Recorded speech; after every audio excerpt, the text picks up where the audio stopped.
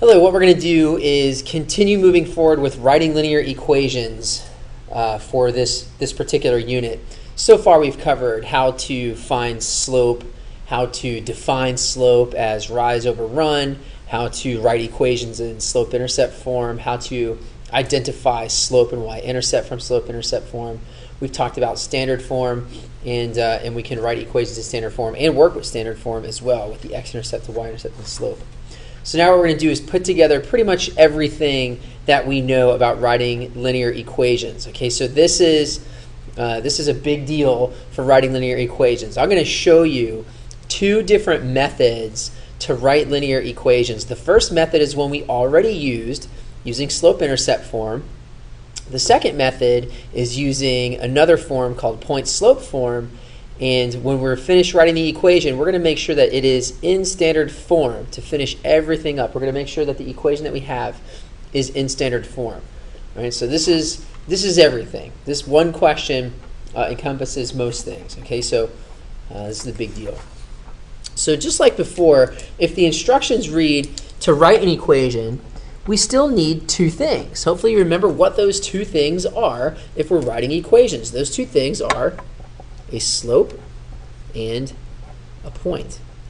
And if we have a slope and a point, we can write any equation of a linear function, of a line. So we look at the question that we have in front of us, right, the equation in standard form, of a line passing through these two ordered pairs. Now we're not given a slope, but just like before in a previous video on advanced slope-intercept form, we can find the slope given those two ordered pairs. So the first thing we need to do is find the slope.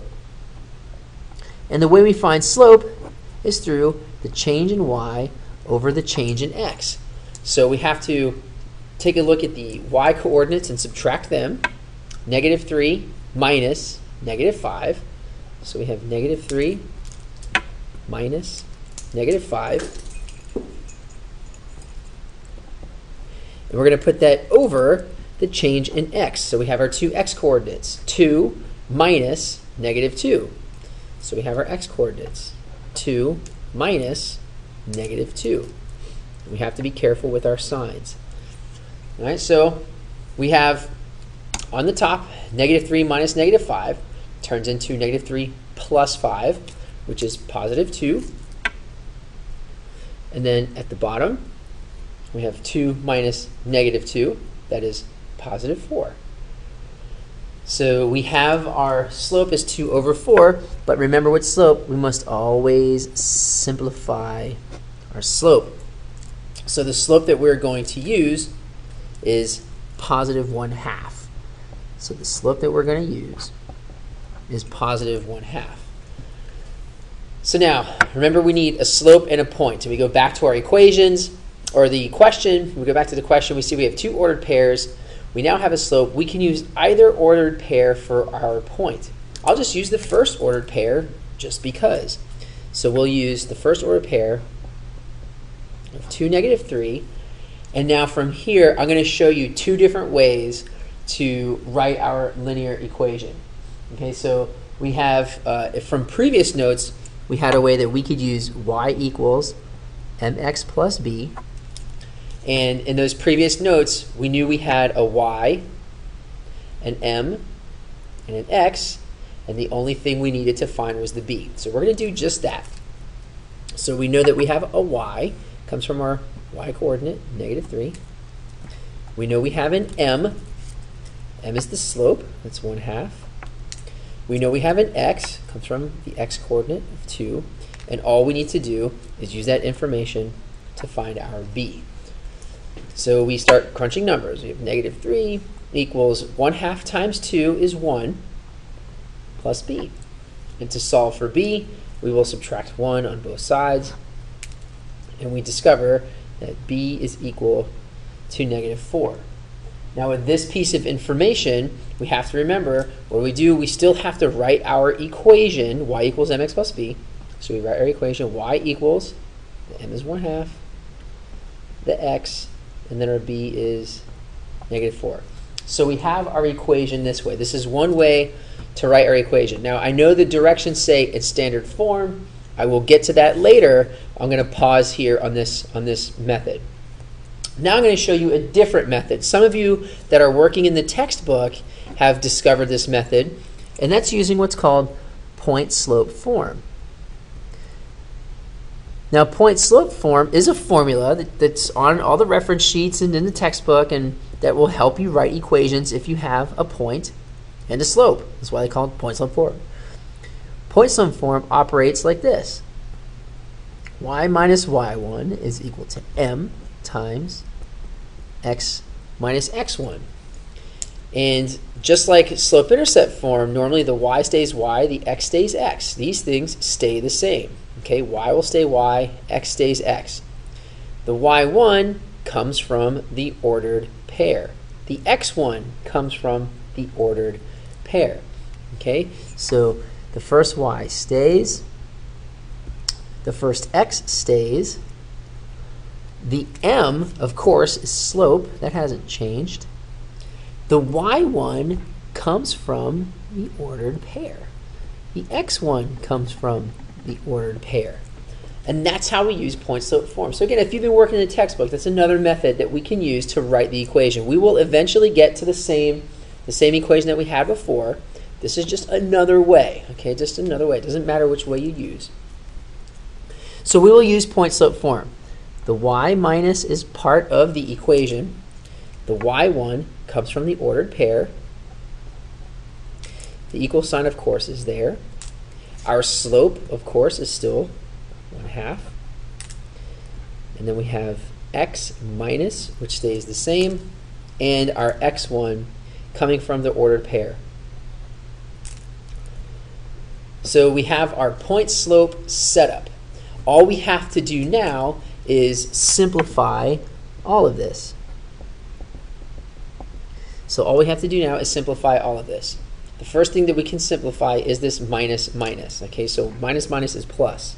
So we have y plus 3. Minus minus is plus, y plus 3. Now what we can do is use the distributive property. 1/2 times x is 1/2 x. And 1/2 times minus 2. 1/2 times 2 is 1. So 1/2 times minus 2 is minus 1. I forgot my x. So don't forget the x. Almost forgot the x. So we use the distributive property, and all we have to do now is continue to simplify. So we can get the y by itself by subtracting 3 on both sides. Excuse me. So we have y equals 1/2 x minus 4. And that's just another method that we can use to get the same equation. Okay, so we can either use y equals mx plus b like we've done before, or we can use the point-slope formula. It does not matter which method you use, as long as you are reading the directions. Now the directions read, write the equation in standard form. Excuse me. So we have our equations. We have to make sure that they are in standard form. So we have our original equation, but we need to write it in standard form. Remember what standard form is. ax plus by equals c. And remember the 2 rules for standard form. No fractions, and a must be positive. Okay, so we have to remember our 2 rules for standard form. So we have to make this equation look like this. It's just like the previous video. We can't have any fractions. A must be positive. So the first thing we're going to do to follow our directions is to get rid of the fraction. Remember how we clear fractions. We multiply everything by the denominator. So just like in the previous video, we're going to multiply everything by the denominator so we can have no fractions. So we end up with 2y. Now all of this mess will lead just to 1x. And then 2 times 4 is 8, so we have minus 8.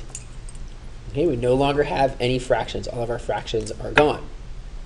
Now we have to put it in the order of ax plus by equals c. We have to undo the term with the x.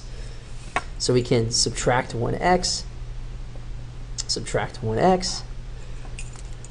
Now from here, I'm going to be done calling this 1x. I'm going to become professional. We'll just call it minus x. We don't need to call it 1x. It's just minus x. Then we have a positive 2y. And then we have our equal sign, and we're left with minus 8. Okay, so we've subtracted the 1x on both sides, and this is what we have. But remember the second rule for standard form. The second rule is a must be positive. So just like before, we can change all the signs. And when we change all the signs, we'll see a will now be positive. So we have positive x minus 2y equals positive 8. And take a look. That is in standard form. Okay, so we have our equation in standard form. And that is how we write equations in standard form. And now we can tell all sorts of things about this line. We could find the x-intercept, we can find the y-intercept, we can find the slope, and all of this information all from standard form. Thank you.